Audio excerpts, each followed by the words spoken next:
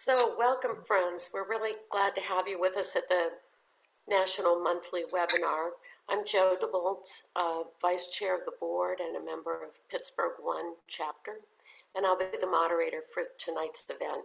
I'm not usually quite so deep voice, but I have a cold, so I'm all equipped with lozenges and water, and I hope I won't cough in your ear. I'm going to try to keep my finger on the mute button. A few reminders before we begin. Please keep yourself on mute during the meeting, and I think most of you know where to find that mute button on your toolbar. You'll also find on your screen a view button, and you can click on that and have the option of either gallery view or speaker view, whichever you prefer. And finally, and I know a lot of you are already doing this, please enter in chat where you're from. And I know we have some new people joining us tonight. As Wendy mentioned, we had a big registration for this event, and we're glad that you're joining us. Together Women Rise is a powerful community of women and allies dedicated to achieving global gender equality. We have hundreds of chapters across the U.S. where our members come together to learn and to fund grants to organizations that empower women and girls in the global South. We also have a growing number of individuals like you who join us online for events like tonight's monthly national webinar, our monthly advocacy group, our book club, and we'll share more at the end of the evening about upcoming events. But you can always learn more about upcoming events, our grantees, opportunities to join or start a chapter, our travel program, and much more at togetherwomenrise.org. Every month, we feature an organization working to address issues that are barriers to gender equality. Our featured grantees receive a grant of between $35,000 and $50,000 to support their important work. Our August featured grantee is Colors of Connection and its Girl Awakening program for adolescent girls in the Democratic Republic of the Congo. Colors of Connection partners with communities and uses public art and creative activities to make sense of traumatic experiences, generate problem solving and coping skills, enhance self-confidence, and build social and emotional health. The Colors of Connection website includes a powerful quote from Brené Brown, which is, "Art has the power to render sorrow beautiful, make loneliness a shared experience, and transform despair into hope." Before we hear more from our speakers about Colors of Connection, we're going to share a video with more information about Girl Awakening. And Wendy, I think I hand it off to you for that.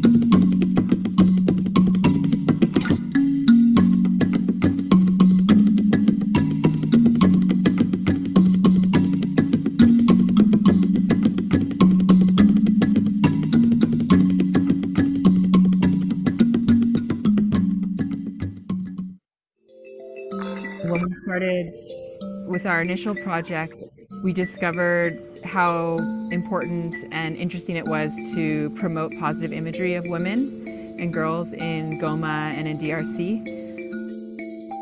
I think it's just a good opportunity for them to reflect on the position of women and girls in society and what they want to promote and put forward. Mimi najisikia kwanza mumie saa mwenye kuko kitu kia mupya kikiko mumie juu saa mimi napita munjia kila mtu ananiona kasi anashtuka kuona mwanamke mwenyewe ni peintre na mimi sasa niko napanda kweshele niko natumika mimi napanda kata yulu sana. Hakuna mwingine mwenyewe anapasha panda vile kama hajitoshe ndani ile voga. Hii projet bakaileta tena masiku ziko na kwa mimi zapenda bakamate bengine bafie nao bajifunze tukwese bote basuja make basikuwe batonia banamuke mu society ifo banamuke nabo bakuwe ba maana babaheshimie bajue kama kazi yoyote mwanamke naye iko na nguvu ya kuifaa.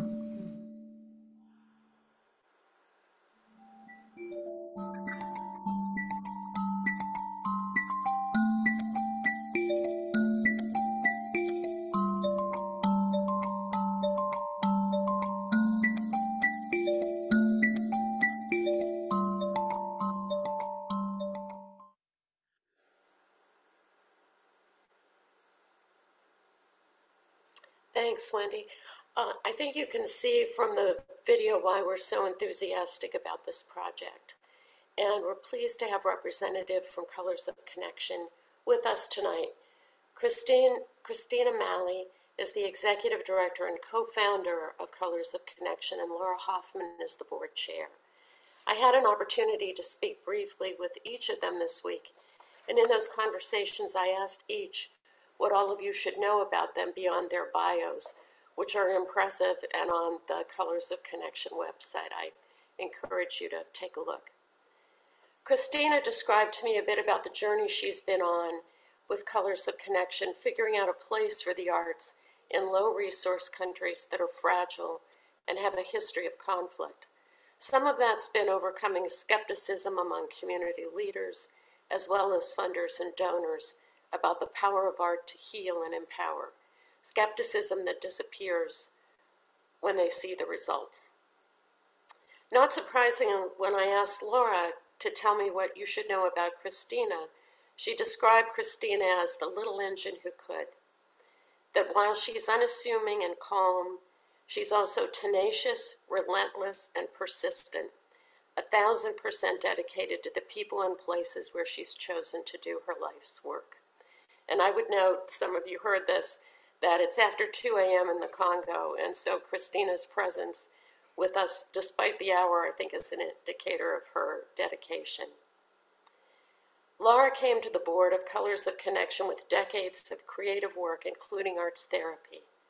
When we spoke, she told me about the importance of personal connection, that she doesn't know how to be on the planet without finding ways to connect with people, and noted that women have never had the consistent level of support needed to thrive.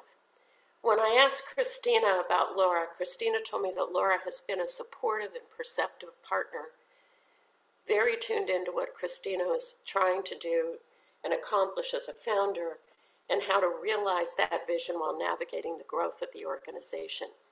Interestingly, Laura and Christina have never met in person, which speaks, I think, to their skill in building meaningful connections and relationships, even when that's happening virtually. Christina, I didn't see Pamela on the call, so I'm assuming she was not able to join us. Is that right? Yeah, that's right. Okay.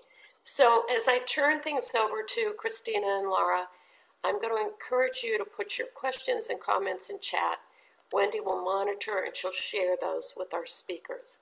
So Christina, I think we'll let you start. Okay, thank you so much for the introduction. And I also have a slightly deeper voice than usual because I also have a cold. So we're aligned on that. And it's been a lovely experience so far, everyone that I've met with Together Women Rise. It's been such a warm welcome. I thought we would give a really brief introduction and then just open it up for questions, because I feel like that's the most interesting part of engaging. I did want to share that I came to this work through a personal experience with art and being an artist and learning that I was interested in art, you know, from a young age. And as an adolescent, I really found it meaningful at times when I was having more difficult points in my life. So I think that personal connection to art is what's driven me to believe that it's so important for others to have it. And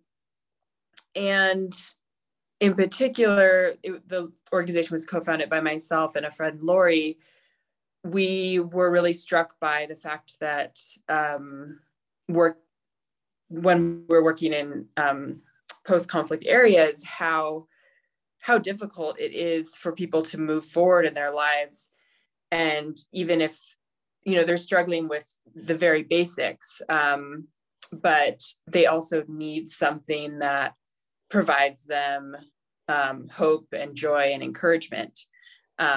So I think that's really been our conviction, that it's an important piece to offer people who are rebuilding their lives post-conflict, who have experienced trauma, that they need also space for expression and connection and some kind of healing process. Yeah, so I thought I'd just share that as an initial, what's instigated this work. We started the organization in 2011, and in 2015, really became more aware of the issues that girls face. And to this day, I'm still quite, I'm almost always a little bit surprised by how consistent it is that girls are the most marginalized, the most excluded from all resources, and the daily ways that it impacts their lives. So now our programs focus exclusively on girls, and the Girl Awakening program is a girls program. And I feel that creativity offers something powerful to girls in particular, because they need those safe spaces for expression and connection with each other. And then our work, we not only do individual arts activities, but we also do public murals. And that piece has been really powerful to see. It's mentioned in the video how when girls are out in public spaces doing this work, there's an immediate interaction with the community and a reaction really to the fact that they are women and girls, but yet they are doing something that in everyone else's heads is only meant for men and boys. So it's a way to challenge and like really positively work with this issue of social norms. So those are the bases of what the Girl Awakening program is based on. I will just provide just a few details about it. We're working with 260 girls in the program now in one neighborhood in Goma, which is where I am now in Eastern DRC. And we're providing both arts activities combined with essential life skills, like learning about menstruation and consent. And then we're also providing them with school scholarships. And then we have the community engagement piece through public murals. I think I'm going to leave it there and ask if Laura would like to add anything. Yes, I thought it's important for people to know that Colors of Connection did a resource map, which was the first of its kind in that area. And by resource map, it includes danger zones. So it's almost like a safety map. It might locate where there are brothels and bars, which are important to know when you're out on your own, the sort of avoidant areas. but also because we are focused on our mission, we can't provide all resources, but if we help to identify where there are health resources, where there are libraries, schools, counseling, other local organizations. So the process, and Christina, you can add if you want after that about the map, but so that map was part of our contribution to the community. Also, it helps support our agenda and helps us connect to other local organizations. The local organization part is really important because while Girl Awakening the agenda is to create a year-long sustainable program in affiliation to a local organization. Prior to that, it wasn't. So that's one of the markers of our progress over time, right? So we started as coming in for 6 weeks at a time and leaving, keeping some sort of tangential connection and then coming back. And now we're actually year-round and working with partners. And the other thing I wanted to add to highlight was the very intimate work that Christina is doing with the women and girls there with the assistance of mentors, most of which have been in the program previously as participants. So there's almost like a stepping up, as well as then they actually also connect, and some of them have continued to connect into the community beyond. So from the program, there's these very intimate settings where there's storytelling and personal narrative, self-discovery and identity issues, then also pure didactic educational things like reproductive health and how to source and resource in the community. And then also the girls get out in the community and present themselves through public speaking in small groups with other organizations. So so the reach, while we've gone from smaller groups and now we're working with 250 young women, the reach per project is much larger because it includes in some way, right, through osmosis and also direct contact, siblings, family, extended family, community leadership. And then once the murals are up, the general public actually sees the messaging. They witness the production, but they also witness the messaging.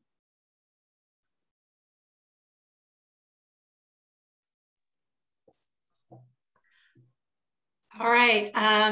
I do have a few questions in the chat. I didn't get to those. I wonder, I often, everyone appreciates hearing some specific stories about either a girl that you can tell us about that has benefited from this program, or maybe about a specific art project that you worked on that had a real impact. Would either of you like to share something, a story that you might recall?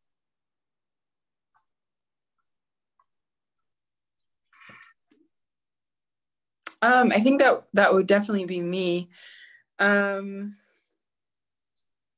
hard. I'm just trying to think of where to start. Well, yeah, with the participants who are currently in our program, we have two twin girls, and they look pretty identical. So it was always like our challenge to try to. We always try to learn, everyone's names, and that's very important. But like, especially to tell them apart. And they, I think one of their pictures is actually in. I'm not sure where it is in the presentation or on the website, but there's one where one of them is actually speaking in front of a mural during one of our community forums, which is this point of engagement where the girls get to talk about what the work that they've done and what they've learned with community. And I learned later because we had an event where we brought the parents in and asked them to share anything that they wanted to, that these two twins were just completely shut down and like very shy apparently. But I would never have known that because through the process of the program, they were just like, they really expressed themselves, they engaged with others, one of them got up in front of 30 community people and with a microphone and started talking. And so I just was, personally, I was like very amazed by that. And the fact that that transformation occurred over such a short period of time. This is a couple months. But yeah, I think it just strikes me that there's, not enough parenting happening. Parents are stressed. They don't have a lot of time. This woman was a single mother. And she also, I'm also thinking about how there's not so much understanding of how adolescents are, and their behavior isn't always very much understood. And so I think just when we were able to create a space where they felt more comfortable, I think it really helped their relationship with their mom, and they just opened up a lot more. So yeah, that's one. Kind of leads into, several people have asked about how your program is received within the community, and specifically within the young girls' own families. I mean, for example, this mother, did she grateful for the program? Did she support it? Was she, how was it supported in the community? Yeah, no, she's parents were very happy. The parents that did come, it was majority women. There were a few men though, who showed up. And another thing that we learned in that meeting was that the women talked about how they were very grateful that we talked about menstruation and sexual and reproductive health with their daughters, because they were too ashamed to talk about it with them. And that's how they described it. And so that was really lovely. And actually, I think I'm sure that I'm not a parent, but I could see how that would be the fact if I was a parent as well. Like, I'd rather have someone else maybe explain some things that would be uncomfortable to have a conversation with my own daughter. But yeah, they were very receptive to that. And then we did have, talking about sexual and reproductive health is a sensitive topic, and it is, taboo. And so it's not that every single interaction has been positive. Like, for example, we were just recruiting new girls into this recent round, and one of the parents told us that, someone in the community had been saying that we were teaching the girls about sex, but she herself had like, kind of tried to set the record straight about what we were actually doing. So there definitely is, perceptions by some that we shouldn't be talking about some of these topics. Yeah. I don't think it's just in your community that sometimes comes up, isn't it? Laura said in the chat that she might be able to show some of the pictures of the murals. Laura, I've given you permission to share your screen, and that would be great, because so many of the questions are related to, what are the messages in the murals? And, people would love to see that. And maybe if you could comment on, do you have a problem with vandalism with the murals? What do people think of the murals themselves? Yeah. There you go. Awesome. Tell us about these. Yeah. So about healthcare. These so far are all the ones she's showing are in Goma, where I am now. And they're about promoting. Well, this one in particular is about appreciating the role that women have in society. So there was a group of them, and one, challenged certain roles that women can have. This one was about recognizing that she is like the pillar of the society in a way, like she's holding everything together. And so what is represented here is the caretaking role that she has, and then it's realized through her being a doctor, and then also she's, there's another image of her taking care of and cleaning in the community. This one is about showing her in a role that there's very few women in higher kind of careers, and I think in political leadership, it's only 7% or something in DRC. So this is about promoting her in a role that she wouldn't otherwise have. And similar to this one, this is a female construction worker. So, women are so incredibly strong, but yet they don't typically have certain roles, which is very, very interesting. Yeah. And yeah, these are all Goma ones. Was there a specific question about? Someone was asking about the messages, and these are gorgeous murals. First of all, the artistic talent is amazing, and the messages are incredible. And someone was asking about whether or not, there's any vandalism. They asked about whether there was any value to the murals. I don't know if you can answer that, but once again, sort of to that question, we're always very interested in, how this is sort of breaking the norm and the tradition, showing women in these different roles. Is there any, feedback to that? Any reaction to the murals, positive or negative? We've had, with the monitoring evaluation we're doing, we've tried different things. Like one of the things that we recently did actually was just to have some of the young women who are working with the girls stand next to the mural and ask people who are walking by, like, what is one word that you think about this? And all the words were really positive, actually. The only ones that were actually related to them being disappointed that their own children didn't participate in the project. So it was more, it was a little bit different type of feedback. And in terms of vandalism, the only vandalism that's happened has been kids, actually, like really little kids kind of who are just hanging out and then end up, scratching the surface. So we tried to keep, this is one of the twins, actually. That's the image that I was referring to. So we try to keep the best location for a mural is where it's a little bit higher and a little bit out of reach, because if it's right, if it's accessible to people touching it, it can get a little bit, But it doesn't sound like there's, any intentional vandalism because people have problems with the messages or anything. It sounds like it's very well received.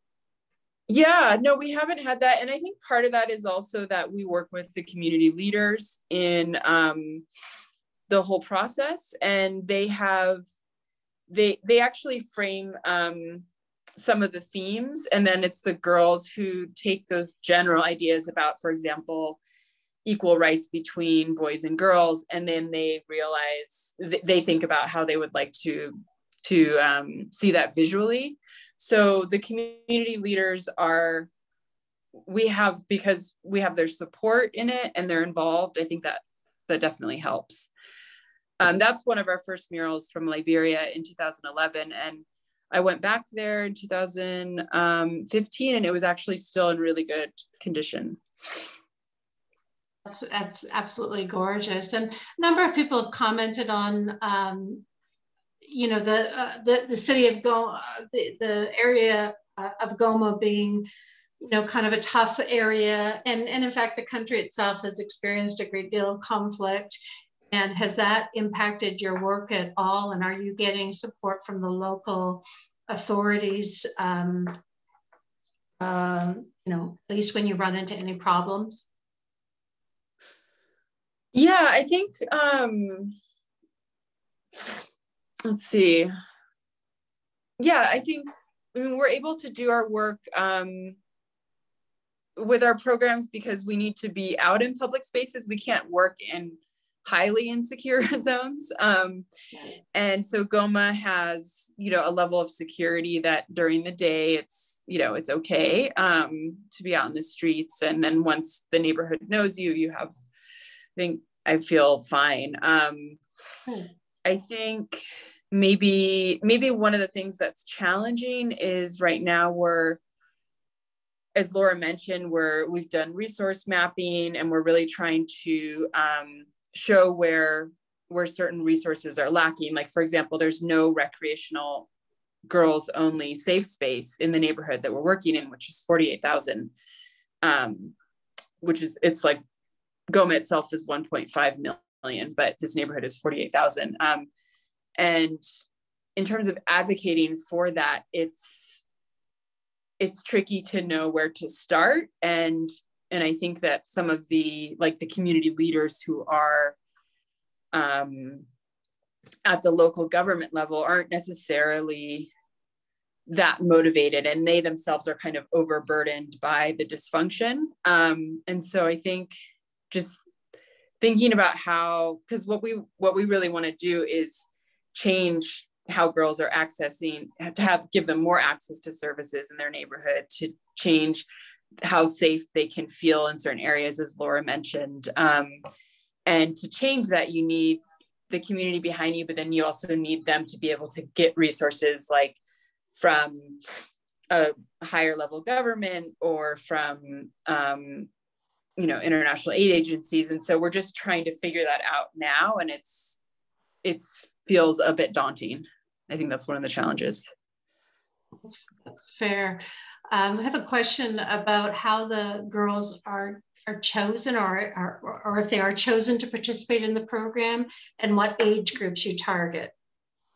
Yeah, so we've done a door-to-door recruitment process. Okay. And so that purposefully, so that we're not saying, hey, anyone who hears about this program can come, and then the ones who really need the program don't hear about the program.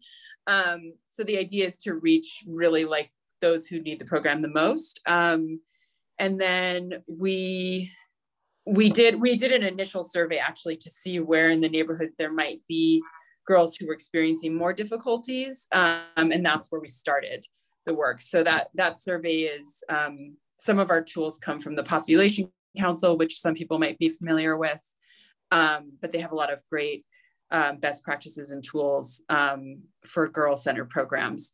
So we focus there, and then door to door. And then the idea is that anyone who corresponds to the age group that we're working with is automatically in the program. So right now we're working with age 10. And we're working within a certain part of that neighborhood with, so that we're not excluding anyone. It's just depending on the geographic location. And then some social change theories have shown that like that concentration of many people going through the same program and having the same level of support will really help them support each other in the future, and then be able to kind of maybe affect change more easily in their community because they have that solidarity among each other. So that's our strategy. And then, of course, we want to grow beyond this one specific area in the neighborhood and reach all girls who are age 10 in the neighborhood, for example. But that's where we're starting now. That makes sense. I did have a question about whether you ever have boys who are interested in joining in, or if there's anything similar to this in the community for boys. Yeah, there's not the same program. Boys have other access though that girls don't in the neighborhood. Like they're able, there's a sports area. Like I said, there's no recreational spaces for girls, but there are for boys. So I wouldn't say it's a lot that they have to work with, but they definitely have more. They have access to a few recreational spaces, and then they can move around more easily without the same threats that girls have. And then as I mentioned in the introduction, we have worked with groups that were both boys and girls in the past. Okay. Yeah. And then just found that girls were frequently more marginalized in those groups. And it was, and that certain conversations and types of expression just wouldn't happen in a space where there was also boys. Absolutely. Unfortunately, I think we've run out of time. Joe, can I turn it back over to you? Sure. Thank you.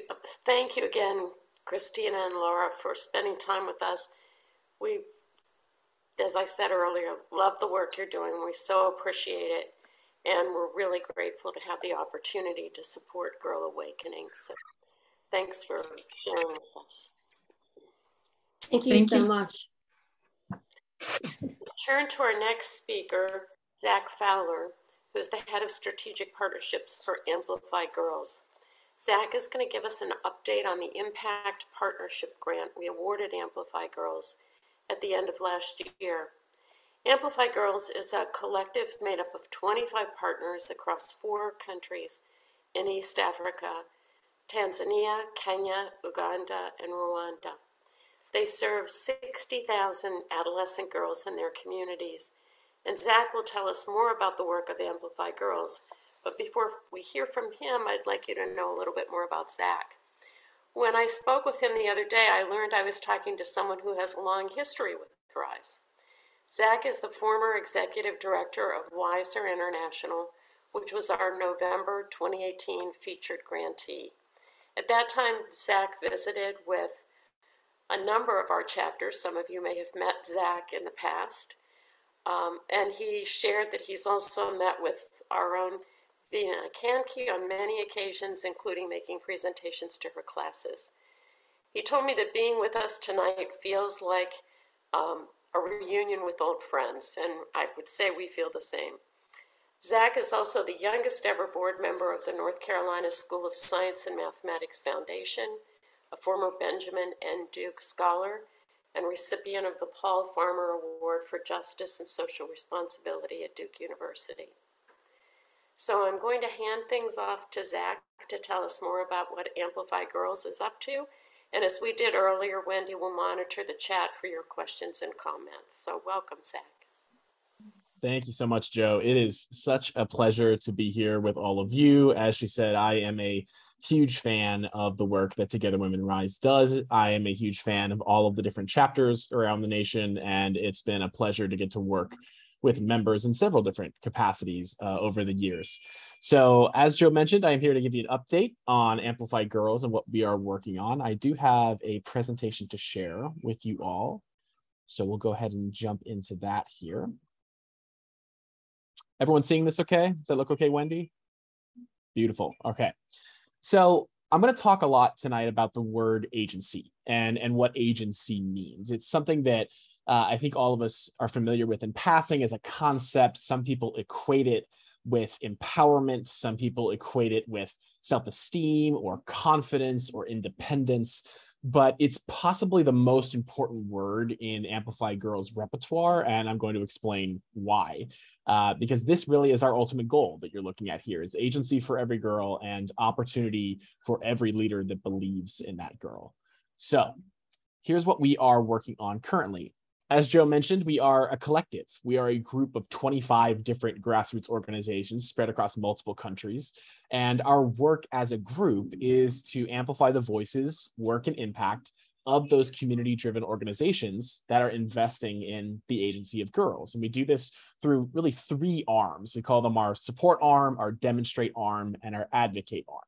And what that means really is we are taking all of these grassroots organizations who are on the ground, nose on the ground, focusing on local issues and local challenges with local solutions. And we are helping them transcend some of the challenges that come from being a small scale local actor.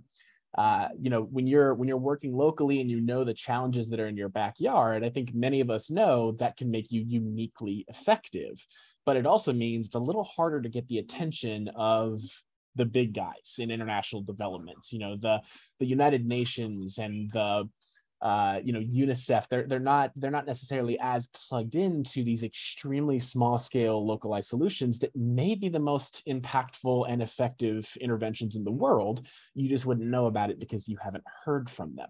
So we are working diligently to try to elevate the work of some of those organizations that are working specifically with adolescent girls in their backyards. And we do that by providing opportunities for them to work together and build capacity. We offer them holistic trainings and development programs where they can shore up their own organizations, create some sustainability, create some extra layers of skill to prepare themselves for growth. We also provide them with access to world-class research tools, because many of you, if you're connected to grassroots organizations, you know that a challenge that small organizations face all the time is they say, we're doing wonderful good in our backyard. We've housed this many orphans, we fed this many people, and the big funders out there and the big international development actors ask, what's your impact and can you prove it? Prove it to me. And it's really hard for some of these small organizations to do that. And that's one of our priorities as Amplify Girls, is to step in and help them demonstrate that impact. And then lastly, we want to put them in the driver's seat of more decision-making spaces. We want these big actors to pay attention to what these grassroots organizations are learning on the ground. So this is a picture of some of our partners. As I mentioned, more than 25 organizations now across 4 different countries. We are actually in the middle of expanding. We are growing to 5 countries. So already Kenya, Uganda, Tanzania, and Rwanda are in our collective. We are adding Malawi this year. And we are planning in the next few years to start growing beyond East Africa for the first time. And by 2024, our goal is to have a collective within India as well. So to start to grow to other regions of the world. Here's what we're doing right now with that collective. This is what we're doing with some of those partners. So first and foremost, I mentioned those capacity building trainings, right? Things we're doing to help lift those organizations up. These are all examples of trainings we've offered to our membership this year.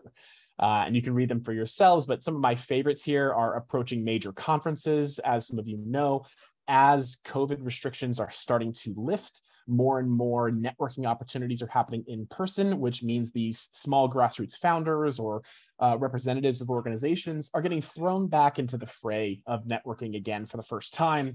And we want to make sure that they are equipped with the knowledge needed to really win out and have really successful conferences and opportunities. We're also trying to help them understand how to work in their local advocacy spaces. That introduction to local advocacy training was a big deal for us. There are a number of regional issues facing our organizations right now. Some of you may know there is a new policy for sexual and reproductive health that's influencing a number of East African governments right now. We want our partners to be prepared to respond to that. Kenya is facing its national elections next week, which raises a lot of questions around safety and politics. And so our Kenyan partners have a lot of questions around how to engage with local advocacy. That's something we're training on as well. Another thing we're working on, I mentioned agency. So we're doing a bit of research on this phenomenon. So one of our bread and butter projects is what we call the agency survey, or the Amplify Girls agency tool. And what this is it's a survey, it's a measure, something you can take for yourself if you wanted to. And it is the world's first psychometric measure of agency. Now, what does that mean? What that means is that historically, when we've wanted to track agency in a girl, is she showing more agency? We've had to use what we call proxy measures. So that means, we've looked at something adjacent to agency. Not does she have agency, but does she have control of a household budget? Does she feel comfortable speaking for herself? Does she know how to find a job? And we've kind of said, if yes, she must have agency. What we're trying to do is take that first step away. So there's no if A, then B, it's just B. So just a survey that just measures agency on its own as a standalone psychometric measure, as something you can gain, lose, learn, forget, just the same way you would think of confidence or self-esteem or empowerment. This is a very valuable tool. And the reason why it's so special that we're developing this is because there are thousands and thousands and thousands of girl power organizations all over the world who struggle to define and measure what girl power is. And we believe we have a proposed answer to that question of what girl power is and how to track it. And the thing that's special about Amplify is that that measure was created by our grassroots partners. So these organizations that I mentioned, they are the ones who gave the data and the input and the guidance in the research processes that led to that tool. So they created this measure on their own and are actually co-authors on the research that's come out of it. And so our goal is for this to eventually be a standard in international development, and it will have come from the minds of these grassroots leaders. And so we're very excited about that opportunity. What you're seeing in front of you is something that just came out. It's a 1-year study of the result of applying that agency survey to our partner programs. So we asked all of our partners, go ahead and track your own work and show us the results. And as you can see here, the baseline information is that every one of our partners is showing an increase in the amount of agency in the girls in their programs over the course of 1 year. And we will continue to track this and grow elsewhere. So speaking of growing it elsewhere, that's one of our current missions. The Girls Agency Lab, or GAL, is what we call our expansion project for this survey. How do we get this to more people? How do we get this to more organizations? How do we make sure that more people are able to track agency in this way for the girls they serve? And this is going to happen in 3 stages. So the first step is we need to further strengthen that tool. So we need to be really sure this can be an industry standard. And the question is, how can you be sure about that? Well, one of the things you could do is validate it in many locations. So are we getting the same results when we give it in Rwanda or in Uganda or in Tanzania or in Kenya? And are we getting the same results when you validate it across those countries? So is it the same in rural Uganda and urban Uganda? So that's our next step for us, is to start finding more and more geographies to try out this tool. The next step will then be to create equal access to the tool and all of its results. So we are going to create an open online platform for people to be able to access the tool at whim. They'll be able to collect their own data, use the survey themselves, plug that information into an online form. We will analyze and give it back to them, and they'll have the opportunity to evaluate their programs and learn without any cost or expertise needed on their end. That's what it means for us to make this truly equitable and to help some of those grassroots organizations start proving their impact to those big guys that have a hard time paying attention to them. And then lastly, eventually, we hope that evaluation turns into applied learning that improves that program. Now, one of the questions we often get is, so now they've learned how to improve their programs, they've tested their agency scores, and they want to improve. How are they supposed to do that? So right now, we're launching a new initiative this fall to develop a fund that will provide small grants to those organizations who want to make improvements. So now they've created the tool, they've used it to measure their own programs, they see where the holes are, they want to get better, and we want to be able to say, here are the resources that you need to try the things that might make it better. So that's one of our major priorities this year. And then lastly, we are starting to spread the word around this work. We're starting to share this information. And in September, we'll be hosting an event called the Agency Symposium, where we will be inviting partners to join us to learn from the implementers on the ground who are trying this work, who are participating in Amplify trainings, who are advocating locally, and who are using the agency survey around why this matters for them. And the symposium is going to take place in the middle of the UN General Assembly meeting that's happening in mid-September, as you can see there. So, quick little update. If there's opportunities to learn more, you can visit us at amplifygirls.org. You can keep an eye out for the agency symposium that will be on our website. You can register and attend virtually. Our research report that I mentioned, that 1-year trial, is available on our website as well. And we'll be hosting an event, an in-person event in San Francisco in late October. So if any of you happen to be in the Bay Area, you could come visit me, and I'm happy to share some information there. So thanks to you all. I know that's a lot of information in a short time, but I'll pause and pass it back for any questions or comments we might have. Thanks, Zach. Hey, I wonder if you could put up your presentation again, because there's a question in the chat about this, one of the slides, the slide that showed the baseline. I see it was quite there. So I wonder if you can maybe explain that a little bit more. Sure. And I think I understood this was sort of you trying out the survey within your partner organizations. Is that correct? And the question is specifically, if you look at the total gain from the initial baseline to the endpoint, medium and high levels of intervention seem to be the most impactful? That was the question, Susan. I'm sorry if I botched it a little bit, but just explain this a little bit more, I think. Sure. Yeah, absolutely. So yes, Susan is right. So what you're seeing with this chart when it says dosage is basically how many hours of a program is a girl getting. So a high dosage program might be something like a girl is in a school run by an organization. So at all times, she's getting some kind of programming because they run the school, you know. Low dosage might be something like once a month, they have an after school meeting. And then medium and medium high is between the two. So Susan is reading this correct. After 1 year of tracking scores across these 25 organizations, it seems, the data seems to show us that medium dosage is the most, you could argue, impactful and possibly the most efficient.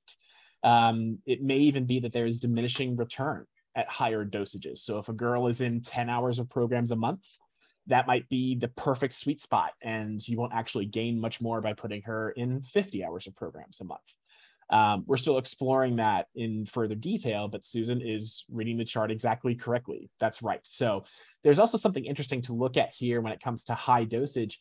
Many local leaders, as you can see, when they're starting high dosage programs, like a full-time school, they're working with girls who are well below average in agency score, which I think says a lot for the insights of local leaders, because that means that they're seeing a critical program and saying we need to respond with a holistic solution. Okay. Please, anyone, if you have questions, please put them in the chat. There was something that you said that really caught my interest at the beginning when you were talking about initially about agency, and that a lot of organizations have struggled with how to define and measure girl power. So from the work that you guys have been doing, how do you define girl power? It's a great question. It's an amazing question. So agency for us is what we call a composite metric, which means it's made up of 4 different things. That's all it is. So it has 4 parts. The easiest way to understand the 4 parts is that they are internal and external beliefs and internal and external skills. And to put that in practice, what that really means is agency is when a girl, internal, external belief, internal, external skill, I believe that I deserve to be happy, safe, and successful. I believe that all girls deserve that as well. All people, regardless of gender or opportunity. That's the external belief, right? Because I have these beliefs, I'm going to set a plan for myself to get what I want. And then I'm going to act that plan out in a way that gets me where I want to go. So that's the internal, external, internal, external. It's the combination of those 4 things that we call technically agentic capacity. That's agency. Wow. And the girls that are being asked these questions, I mean, give me some examples of the kinds of questions you asked to get at this. Oh, it's a great question. That's a great question. So the survey actually takes a measurement of all 4 of those things separately, and then the combined is the result. So it could be everything from, from a scale of strongly disagree to strongly agree. People deserve the right to bodily autonomy regardless of their gender. Things like that. Or I believe that boys and girls are equally good at most jobs.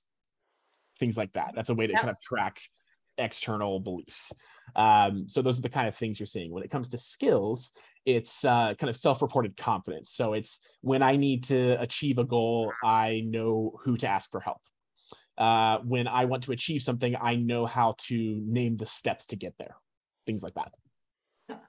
This is fascinating, and have, on the surveys that you've done so far with girls, what have you generally found? Are the girls' agency fairly low, or is it? It's a good question. So what we found is that most of our partners are working with girls who have below average agency. Sure.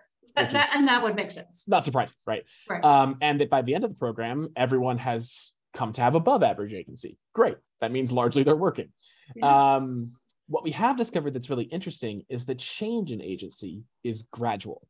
which makes sense if you think about the full span of their life.